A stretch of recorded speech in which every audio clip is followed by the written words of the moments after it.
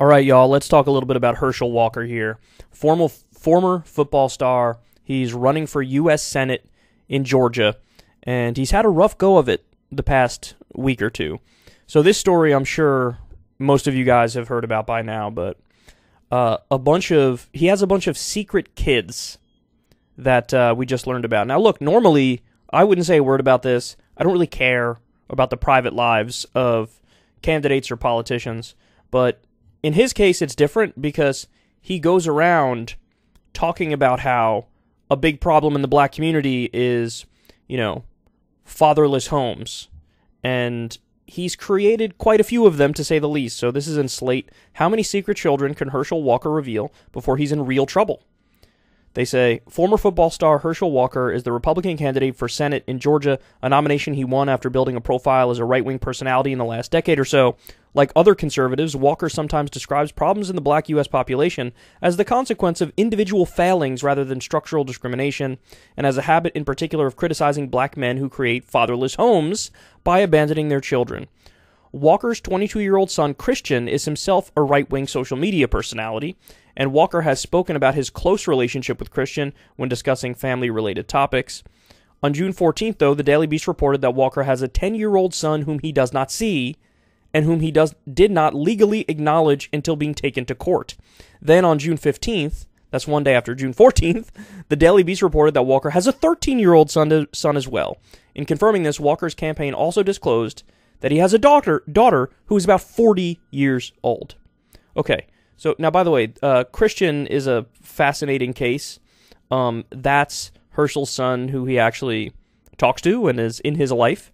And Christian is a right-wing social media star, but also very flamboyantly gay, which is an interesting mix, if you ask me. But there are three other kids who Herschel allegedly doesn't see. So he is the problem that he talks about. Now, this is actually not the main reason I wanted to talk about Herschel Walker here. I'm just catching you up on one of the scandals that he dealt with recently. Again, I wouldn't care about this if he wasn't such a massive hypocrite, but his hypocrisy makes this noteworthy. But today, we get this.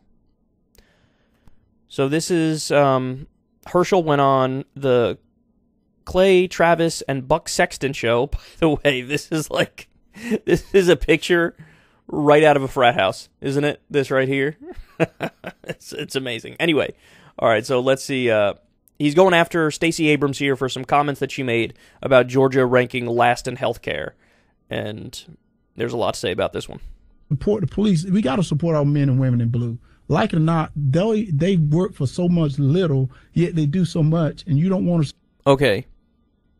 You know what? I'm not going to be a dick. I'm just going to keep it playing. They work for so much little. Support them. And I said, that is a problem. I want people of Georgia to know that. If you want to get this Georgia back together, you want to get this country back together, you got to vote for people that believes in this country. And if you don't believe in the country, leave and go somewhere else. If it's a worse state, why are you here? Why don't you leave? Go to another. There's 51 more other states you can go to. You don't have to be here. Wow. 51 other states you can go to. You don't have to be here. By the way, again, he's responding to Stacey Abrams talking about how Georgia is the worst state for healthcare. Now, I don't think she's just saying this as a matter of opinion. I think she's citing some sort of official statistics in some specific healthcare category. And, you bring it up if you are trying to fix the problem.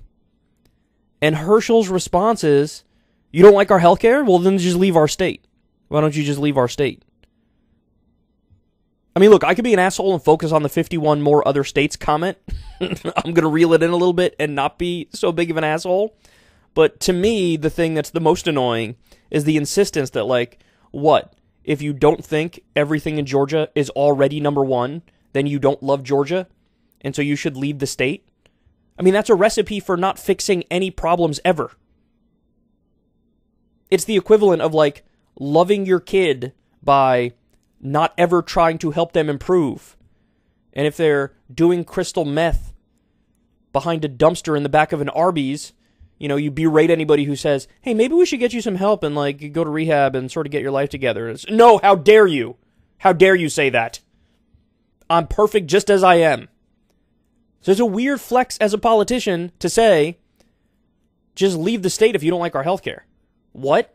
But if it's ranked literally the worst in certain respects, shouldn't you as a politician want to fix that? And the answer is no, because what he would rather do is lecture black households where there's no father, which is like exactly what he did in his life multiple times. So, Jesus Christ. Let's run this back one more time. This is particularly bad. And it did remind me of something else that I'll play for you guys in a second. Support the police. We got to support our men and women in blue. Like it or not, they work for so much little, yet they do so much, and you don't want to support them. And I said, that is a problem. I want people of Georgia to know that. If you want to get this Georgia back together, you want to get this country back together, you got to vote for people that believes in this country. And if you don't believe in the country, leave and go somewhere else. If it's a worse state, why are you here? Why don't you leave? Go to another. There's what, 51 more other states you can go to. You don't have to be here. This reminds me of when people criticize the Iraq War, and conservatives who were pro-war would say, well, just leave the country then. Just leave the country. Or they say, you don't support the troops? You say, no, I want to end the wars. Oh, I guess you don't support the troops. It's just such a disingenuous response. Anyway, I have to admit, this 51 other states line did remind me of this. Because, it is just wonderful to be back in Oregon, and over the last 15 months, we've traveled to every corner of the United States. I've now been in 57 states. I think one left to go. One left to go. Alaska and Hawaii I was not allowed to go to, even though I really wanted to visit, but my staff would not justify it. There you go. That's quite a gaffe. Because, it is just wonderful to be back in Oregon, and over the last 15 months, we've traveled to every corner of the United States. I've now been in 57 states. I think one left. The thing that makes this particularly bad is that he, stresses the number 57 states. So I brought this up. I was talking to Crystal about this. I thought it was 58, as you can see. I Google search 58 here. I brought this up to Crystal when I saw the Herschel Walker thing. I was like, oh, that reminds me of when Obama said, I thought it was 58, but I guess 57 states. And her response was, yeah, but that was genuinely a gaffe for Obama. It's like a one-off thing, because he's obviously, agree or disagree with him, and obviously I think he's a neoliberal corporatist, so I don't agree with him. He is intelligent. He's an intelligent person. He reps a philosophy that I find abhorrent, but he's an intelligent person. Whereas with Herschel Walker, it seems like the 51 states comment is like any random Tuesday it could come out.